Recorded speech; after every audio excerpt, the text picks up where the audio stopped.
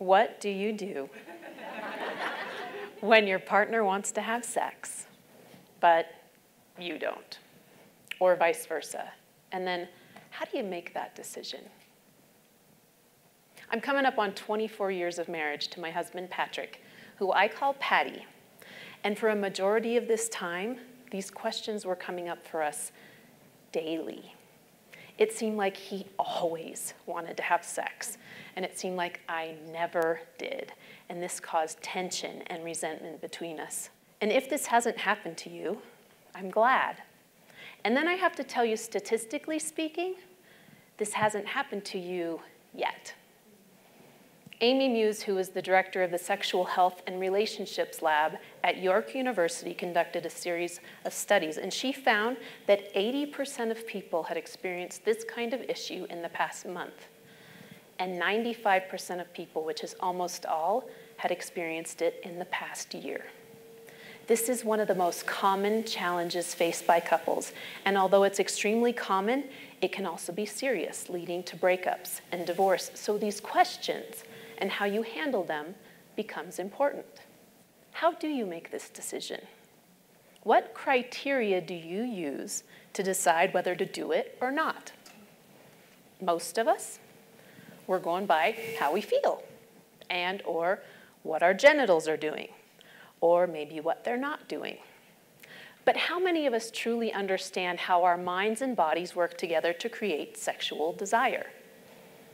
I thought I knew, until I found out I didn't really understand, which has led to the last few years where I've read thousands of pages of books and articles and scientific research studies discovering all the things I thought I knew about sex, but turns out I didn't really understand. I thought a libido worked like this. You suddenly feel like you want to have sex, and it could be as simple as seeing someone that you find attractive. This is what scientists refer to as spontaneous desire. And according to Emily Nagoski, who is a world-renowned sex educator, she estimates that this is true for approximately 75% of men. This has never happened to me. Which made sense when I learned that she estimates only approximately 15% of women experience spontaneous desire. Many more of us experience what scientists refer to as responsive desire. Men can also have responsive desire, but the way this works is that the person has to be turned on, legitimately sexually aroused before they're ever going to feel like they want to have sex. When I learned this was like an epiphany for me. First, because it meant I wasn't broken, but then also because it made sense. Even though I never really felt like having sex, I liked it when I did. And I wish sexual arousal was as easy as this, just push the on button. But for many of us, it's much more complicated than that. And I think most of us know that we need to learn what the turn-ons are and do more of that. What we might not recognize is that we also have to learn what the turn-offs are and stop doing that. And only when both of these things are happening can some of us ever reach true sexual arousal. Which then begs the question, how do you know if your partner is sexually aroused or not? There have been several times in my marriage when my husband Patty and I were getting frisky, and I'm super into it, super horny, and yet it's like the Sahara down there. Believe it or not, me and my dry vagina, and this guy in his nocturnal penile tumescence, also known as slumber lumber or morning wood, we're experiencing the same physiological phenomenon that scientists refer to as arousal non-concordance. And all this means is that there's a disconnect between how we feel and what our genitals are doing. And this isn't happening just occasionally. According to studies that are conducted in labs, this is happening in men approximately 50% of the time during these experiments. And women, 90% of the time. And what this tells us, what the science tells us, is that our genitals are not accurate indicators of sexual desire or arousal. And the only way to know if your partner is turned on or not is to ask them. So, now that I've given you the 4-minute high-level crash course on sexual desire and arousal, let's go back to our decision to do it or not, and our criteria. So if we go by how we feel, and we have responsive desire, we may never feel like it, because something sexual already has to be going on. We have to say yes to something before we're ever gonna feel like it. And our genitals, we just learned that at least half the time they are doing their own thing. So between our fickle genitals and our finicky libidos, it should be clear we don't actually have conscious control over this part of our sexuality. But we could take control. We could take control by using different criteria, better criteria to make this decision based on science. In all the other areas of our lives, we allow science to help us make better decisions. To take just a couple easy examples, exercise and nutrition. If I only ever did what I felt like doing, I would never work out. And I'd be living primarily on a diet made up of popcorn, cookies, and beer. But I don't do that. We don't do that. We make decisions for the betterment of our health and well-being based on science. Why not also do that with sex? Then I started to think, well, maybe it's because we don't really understand what all the benefits of sex are. So I'm going to show you and give you just a couple seconds to take it in. These benefits, they're supported by over 65 scientific research studies. And each one of them have certain aspects of sex that make them true. Many can be accomplished through orgasm alone, but not all.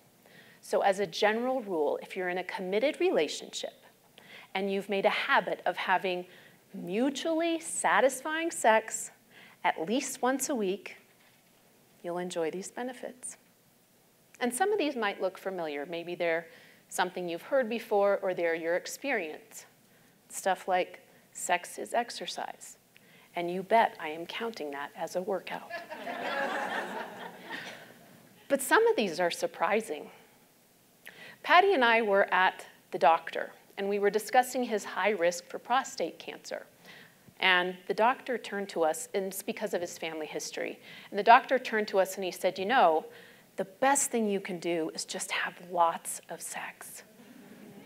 And Patty turned to me and he said, did you hear that, Sam? The doctor just prescribed lots of sex. And then he even went so far as to actually get him to write the prescription so that I could take that home and keep it in the bedside table. I needed proof. So what did I do? I went and did the research. And sure enough, there are several studies that show a high frequency of ejaculation lowers the risk of prostate cancer. And it can do this by as much as 50%. And that's coming out of Harvard, 2 studies coming out of Harvard. Another shocker up here, reduces the pain of headaches. In the study that I read, it showed that migraine sufferers who could bring themselves to sexual activity to the point of orgasm, which, by the way, is a very small percentage of people. But of those people, the majority of them experienced partial to full relief of these extremely intense headaches. There goes that excuse. That wasn't my go-to excuse, though. My go-to, especially at night, was I am too damn tired to have sex. But if someone had said to me, Sam, you know, if you have an orgasm before you go to bed, you're going to fall asleep faster, stay asleep longer, and you're going to enjoy more REM sleep, which is the restful kind of sleep, I might have sacrificed those 2 to 20 minutes of sleep. But my favorite ones up here, I have 2. It makes you happier than money.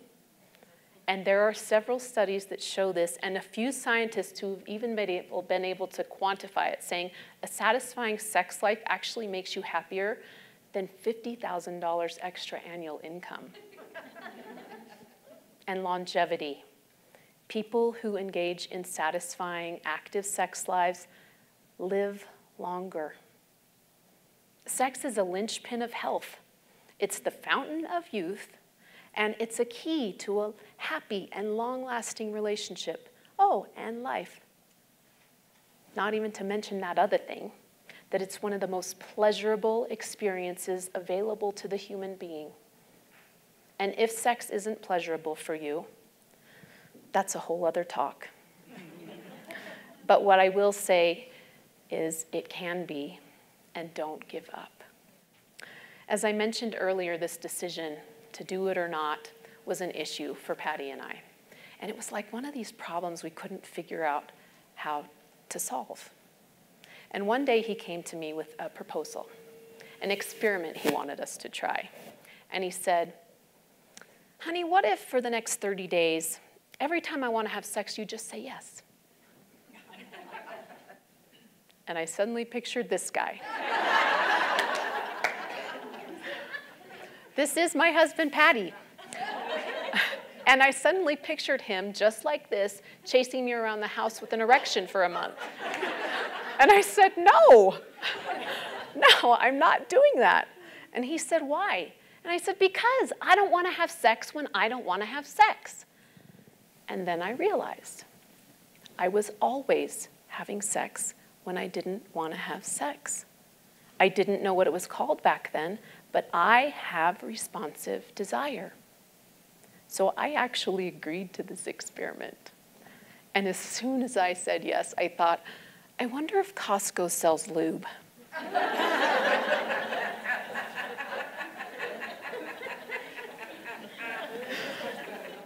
I'm not gonna lie. The first few days were a sex-o-rama. But after that, it tapered off to like once, twice a week. And as it turned out, Patty wasn't asking all the time because he wanted to have sex all the time. He was asking all the time just to get me to say yes occasionally. And all of the tension and resentment that's built up around the negotiation completely dissolved. Not only that, but when you have sex with your partner, your bodies are flooded with feel-good hormones that promote bonding and intimacy. And we could feel that. Not just the physical intimacy, but the emotional intimacy was blossoming too.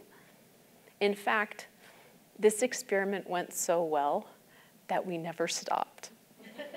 But now the deal is, anytime either one of us wants to have sex, we just say yes. And believe it or not, I actually instigate more than he does now. And it's not because I feel sexual desire, because I still don't until we get started.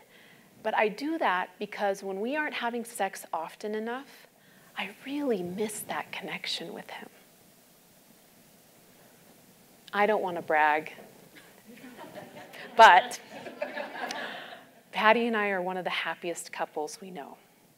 And I needed to show you a different picture of him. There are a lot of great things about our relationship, but sex and the immediate pleasure and intimacy that it brings, it seems like it sort of smooths out all the rough edges, and it really seems like a wonder drug for our relationship. Next time you're faced with this decision to do it or not, these questions, I hope that you'll consider saying yes, as loving acceptance of your partner, as a beautiful gift to your relationship, but also for your own health, longevity, and happiness. Thank you.